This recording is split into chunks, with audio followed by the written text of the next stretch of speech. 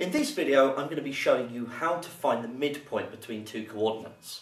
So we take it from a very basic example. If you're just trying to find the midpoint between 2 points on a line, so let's say I've got the x-axis and I've got the coordinates 2 and 9 on the x-axis, and I want to find the midpoint.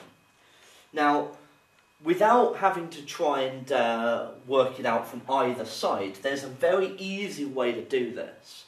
You just need to add the two numbers together and then divide by 2. So 2 plus 9 is 11, so I get 11 over 2, which is 5.5. So the midpoint between 2 and 9 is 5.5. And this method of adding them together and dividing by 2 will work for any two numbers that you care to use.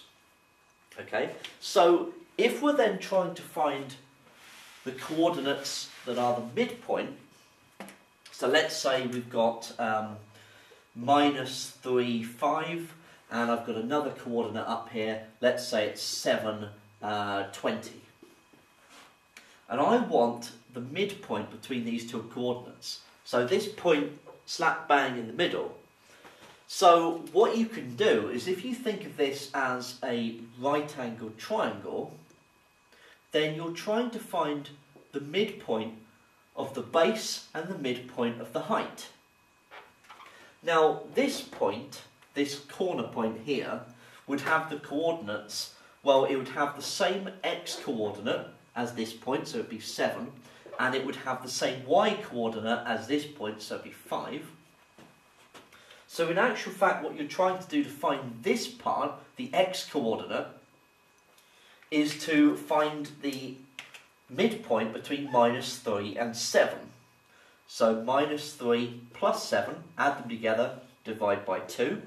So minus 3 plus 7 is 4. So I get 4 over 2, so just 2. And then I can do the same, trying to find the midpoint between the two y-coordinates, which is 5 and 20. So 5, do it in blue again, 5 plus 20, then divide by 2. So I get 25 over 2, which is the same as 12.5. So I can say that the coordinates of the midpoint between minus 3, 5 and 7, 20 is 2, 12.5. Okay? So that's how we can work out the midpoint. And feel free to draw yourself a little diagram when doing it. So in general, what we're saying is that we've got two coordinates, x1, y1, and x2, y2. Then the midpoint is x1 plus x2 over 2, comma, y1 plus y2 over 2. So this is the general form for finding the midpoint between two coordinates. And it's useful to memorise that. So that means if I just come up with any old coordinates, so let's say I've got the coordinates 7, minus 1, and minus 6, 3, and I want to find the midpoint between these two coordinates,